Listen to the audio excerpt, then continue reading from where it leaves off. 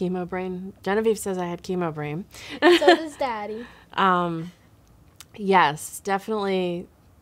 You know, you hear about it, and they're doing studies about it now about how long it lasts and everything like that. But memory loss and just changes in everything. The hair loss obviously was very hard as a woman, I think.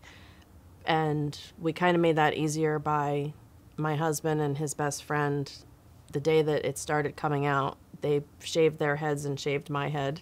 So we kind of made it a little family affair. And just having people there for you for different things. But I was actually surprised with the chemotherapy that it wasn't as bad as I expected. But that is one of the biggest things in all of my treatments. It was always the anxiety of not knowing what it was going to be like. And that was another way that Gilda's really helped, because again, it had those people who were here who had been through it or were going through it with me at the same time. So it was very helpful.